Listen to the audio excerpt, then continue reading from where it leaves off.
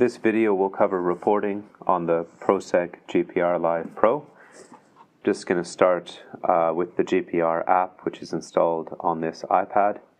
I'm logged in with my account and I have all the files that I've collected. Now, any files that are collected on this iPad are saved to the account that's logged in on the Gpr app, and they're pushed to the cloud. So if I log off from the account on this iPad and log on another iPad within the Gpr app, which is free to download, I'm able to access all the files that I've previously scanned and synced to the cloud. There's also very helpful tutorials within the Proceq GPR app which cover how to do the scan, how to change settings, how to do data sharing, etc. This video is going to focus on reporting. Now I'm going to go into my scans and open PCTE training number 10, which is a line scan that was previously created, and several annotations were added for the first layer of reinforcement and what looks to be a deeper layer of reinforcement as well. There's two ways to export images. One is to simply take a screenshot with the iPad, and you can mark that up further if you'd like with your iPad, and then you can save that to photos. The other way is to go into the list of files, swipe to the left, and you have several export options. One of those is to export as a snapshot.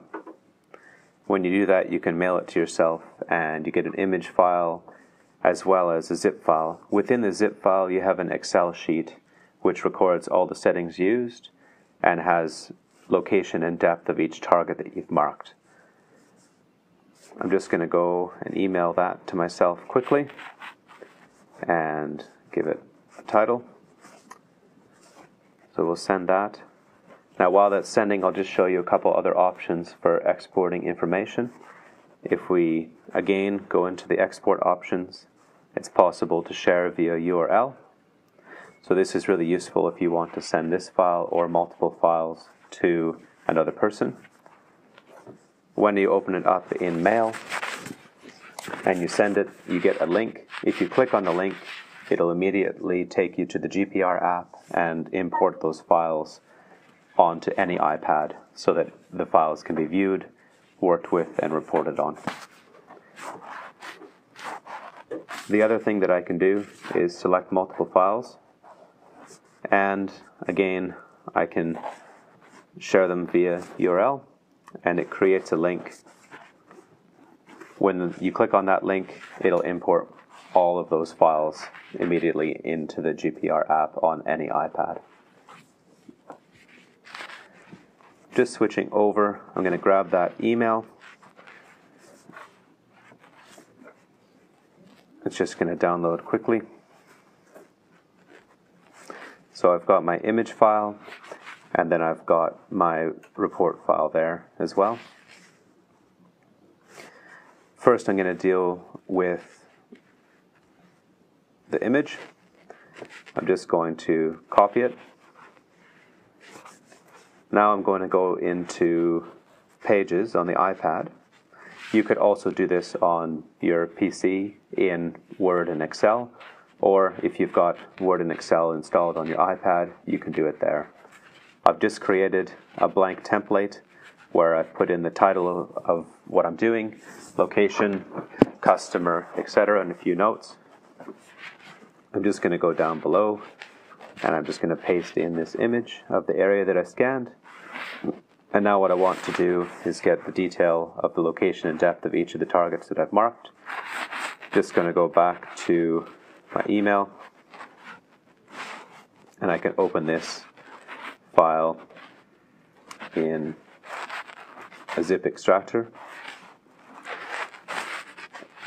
And once I've opened it, I can just open that in Numbers. I'm just going to give that a sec to load, so it'll just import all that data. So it's got the user, serial number of the device used, all the settings that you used, dielectric constant, gain, settings, etc. Now for the purpose of this report, I'm just going to do location and depth of each target. Just going to copy that, and then I'm going to go back to the report that I've been creating, and I'm just going to paste that in, and we'll just do a very quick resizing.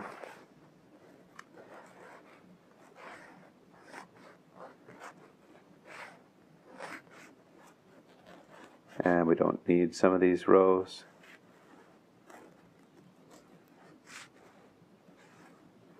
Calculated depth is useful.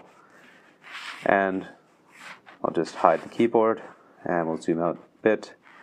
And there we have our report. And what I'd like to do now is just export that as a PDF. I'm just going to go to print. Now if I zoom in here, it's possible to just copy that over to Adobe.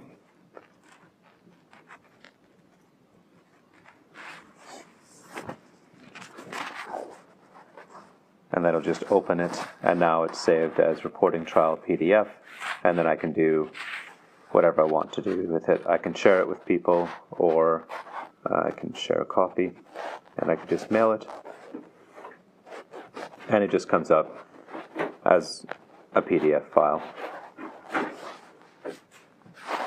So that covers the basics of creating a report with the Proceq GPR app. Now there's a lot of other things that you can do.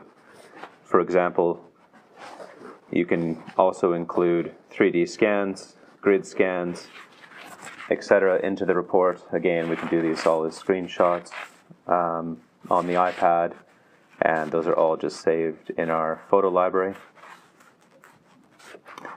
And we can go into those and copy them and add them to the report and include as much detail as you want.